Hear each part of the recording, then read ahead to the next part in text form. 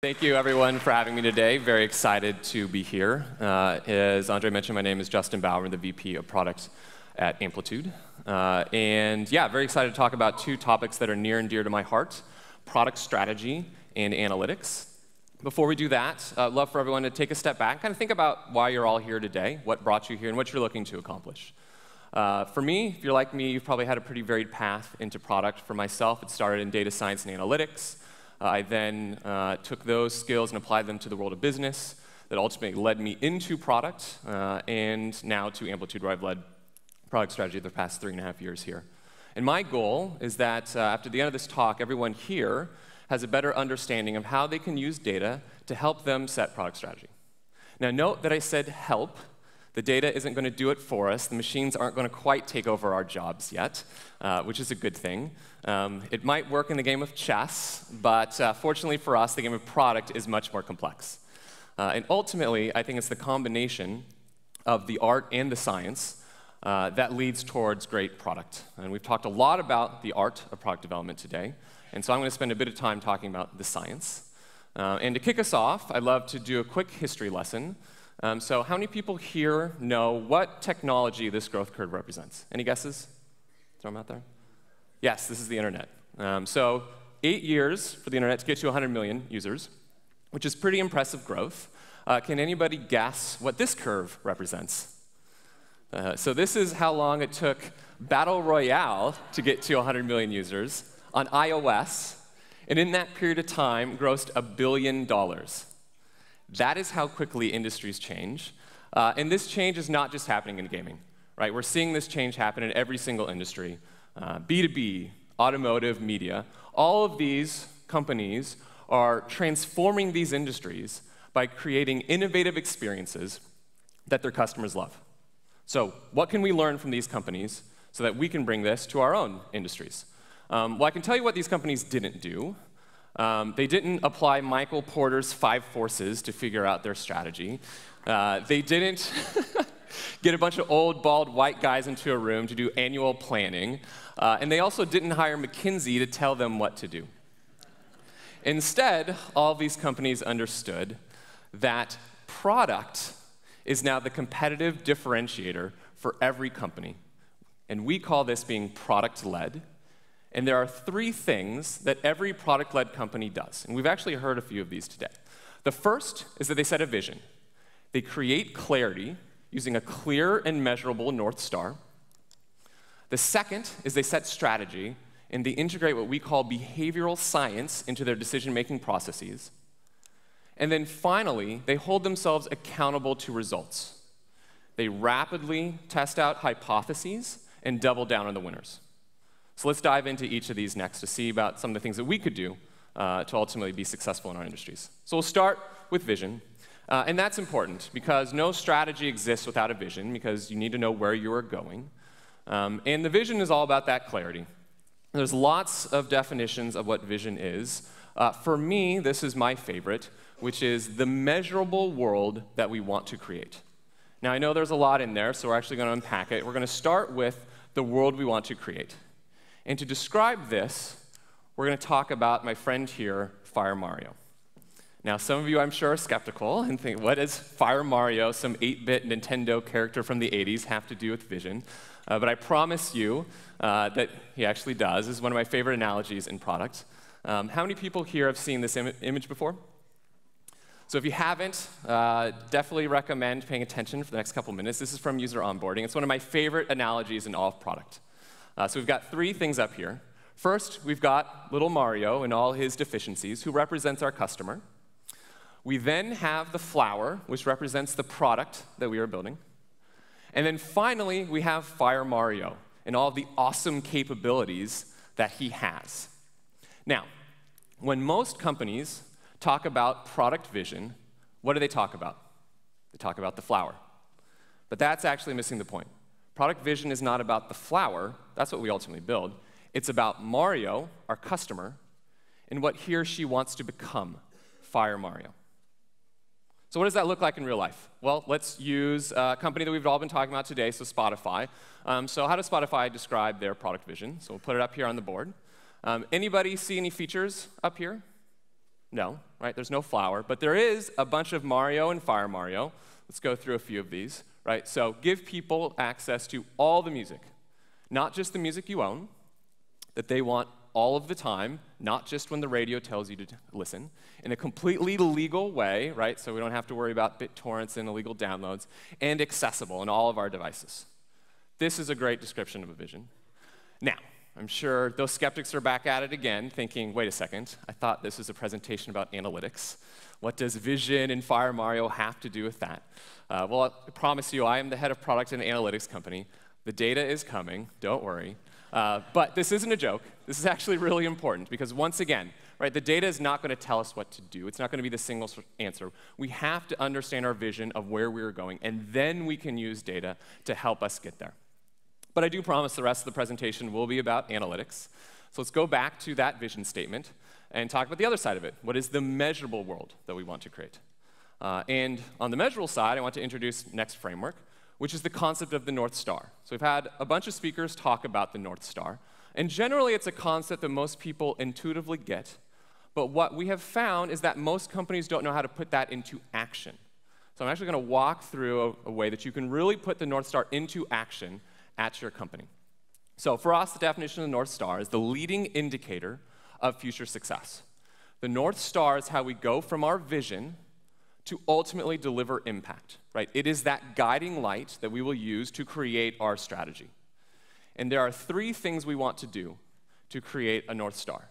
The first is we have to define the game that we are playing.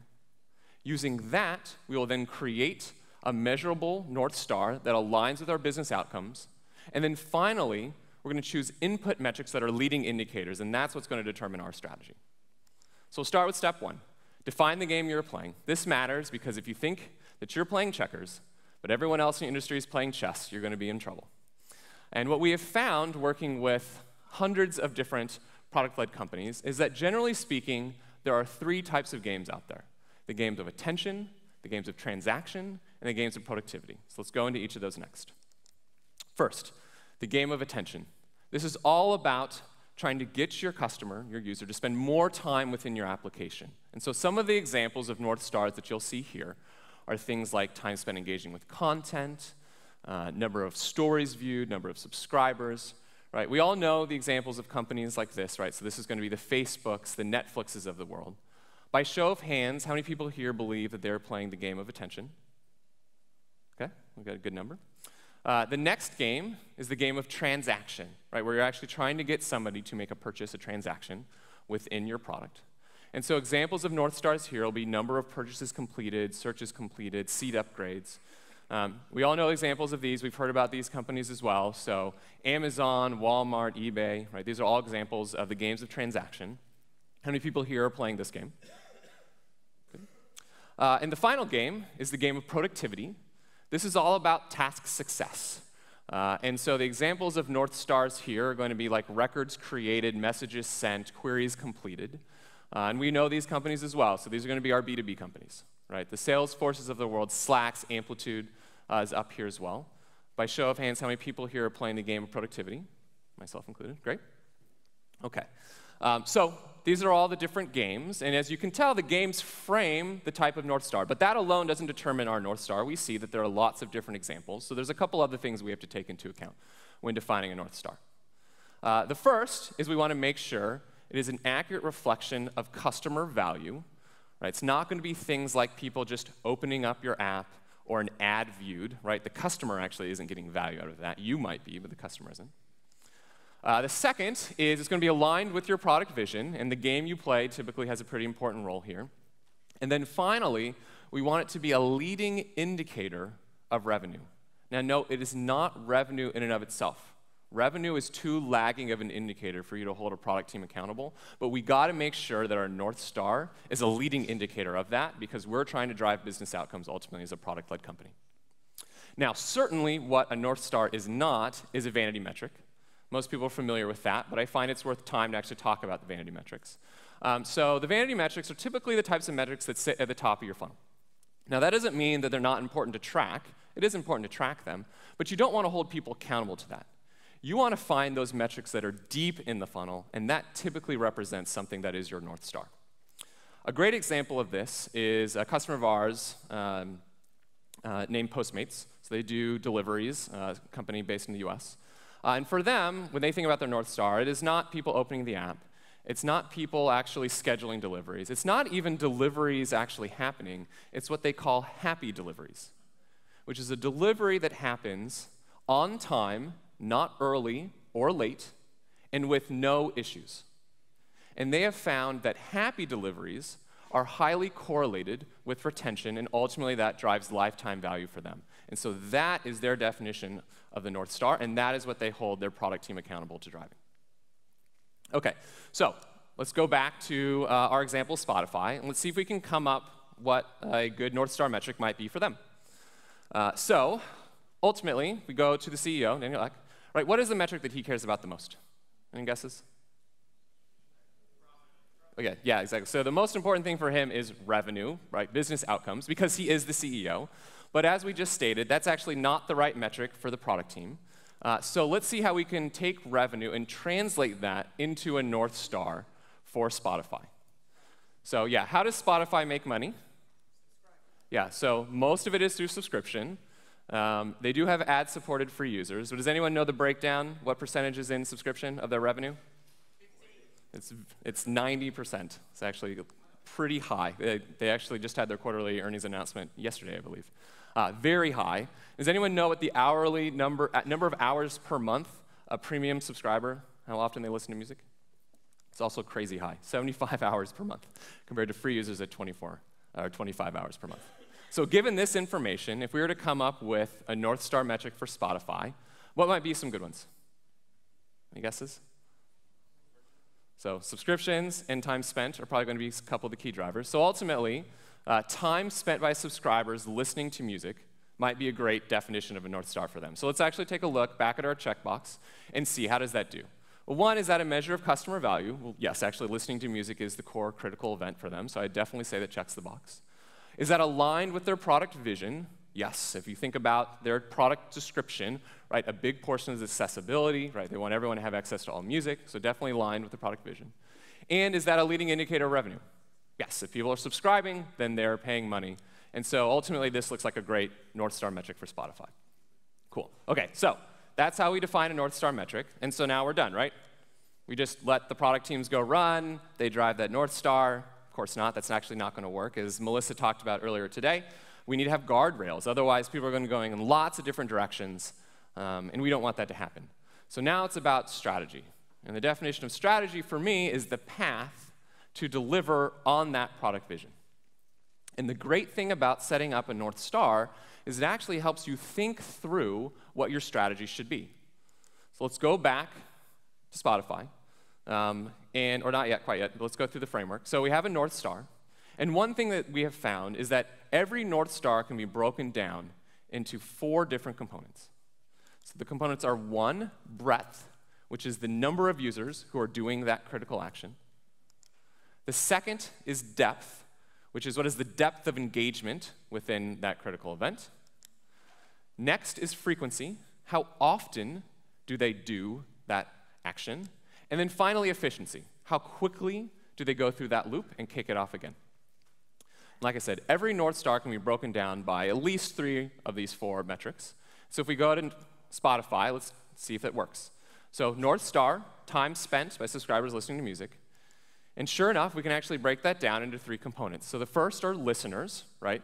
That's our depth metric. So we might look at number of trial users, number of premium subscribers. Then on depth, we have content engagement, where we might think about number of hours per session is a great way of measuring that. And then finally, listening frequency, number of sessions that a user has per week might be the way that we look at that. Great, so that's how it works for Spotify. Let's see how it applies to another product-led company.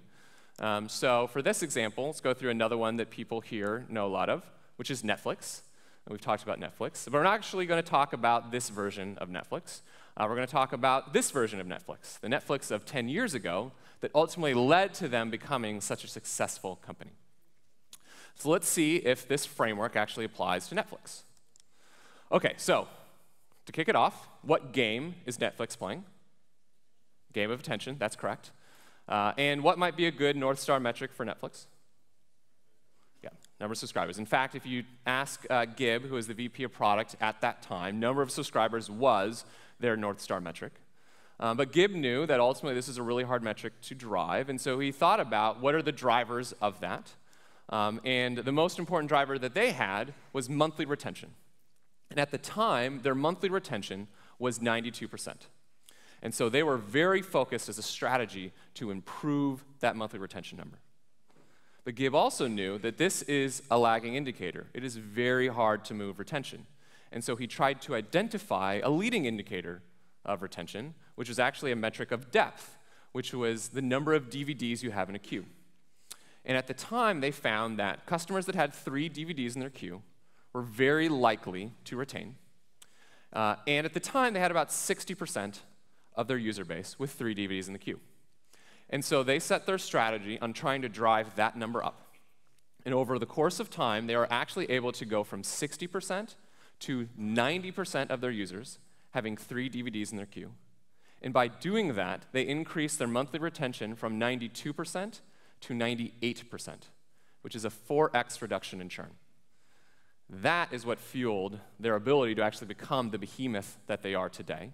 And it's a great example of what we call behavioral science. So behavioral science is about understanding, one, what is the outcome that you're trying to drive, but recognizing that that is a lagging indicator. It will take a lot of time to actually influence that outcome. And so you need to identify what are the leading indicators, and then what are the input metrics into those leading indicators. And if you have this understanding of your product, strategy actually becomes a lot easier, because your strategy is just about testing out hypotheses that will improve these input metrics. So what does that look like in practice? Well, I actually talk about how we do this at Amplitude.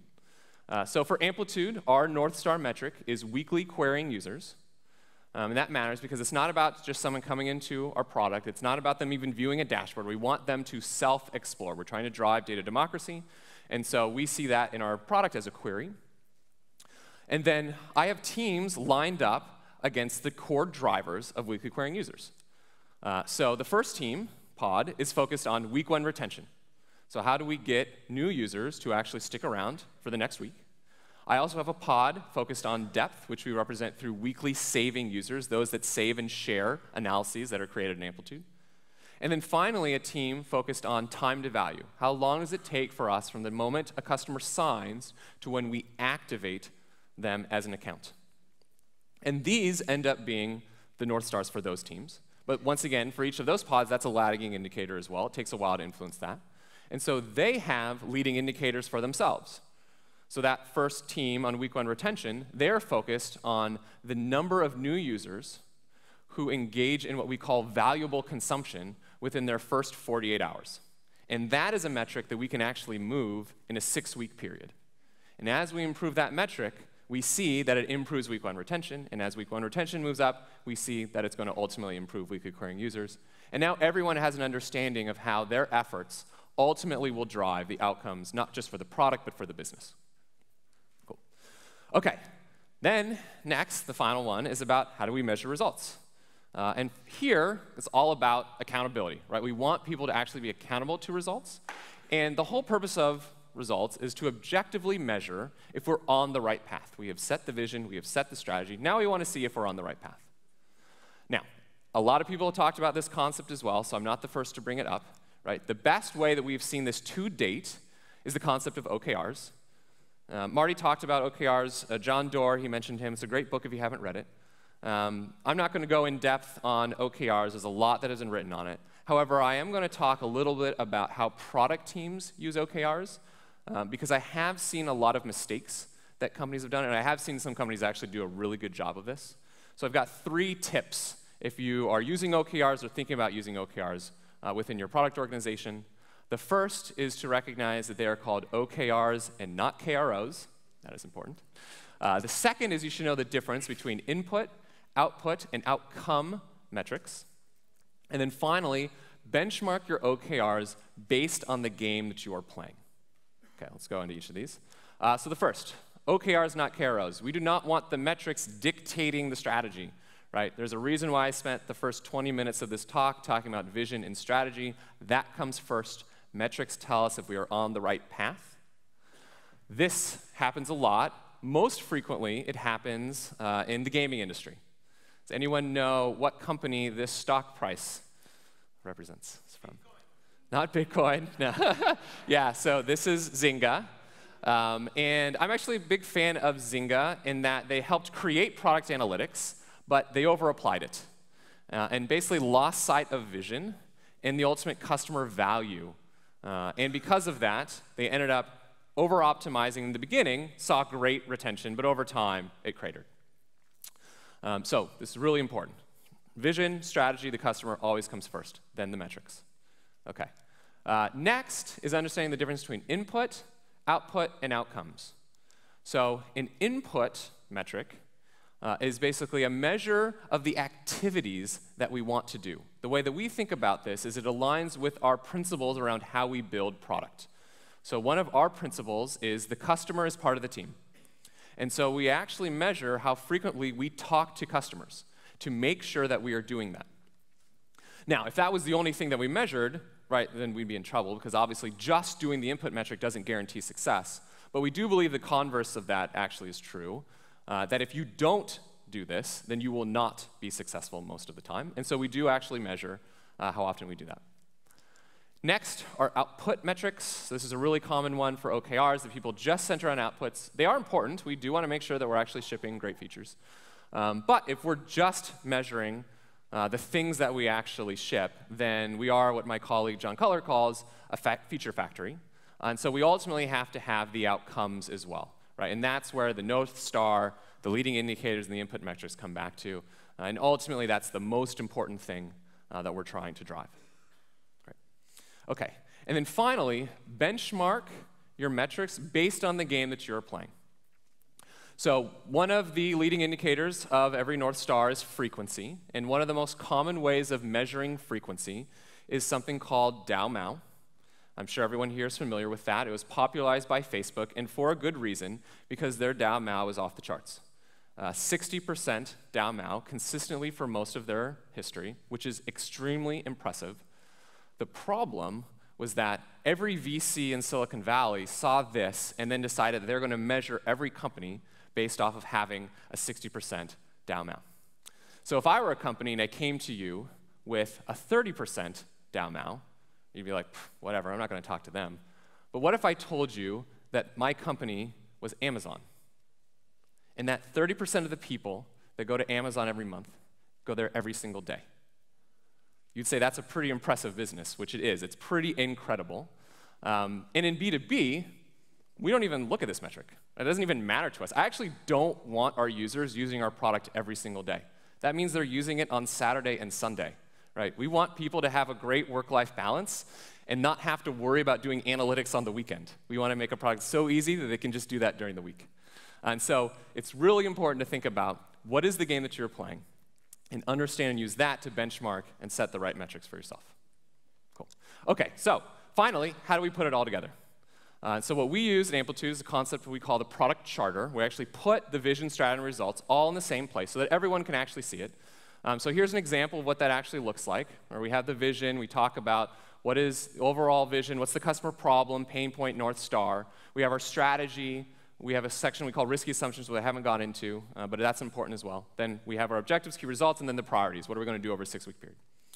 And the great thing is that every pod can do this, right? So I do this overall for all of our products. So here's an example. We just launched the Amplitude Growth Engine 2 weeks ago at our conference. Here's literally the example of what our pod charter was. And then each of the teams have their own examples of this.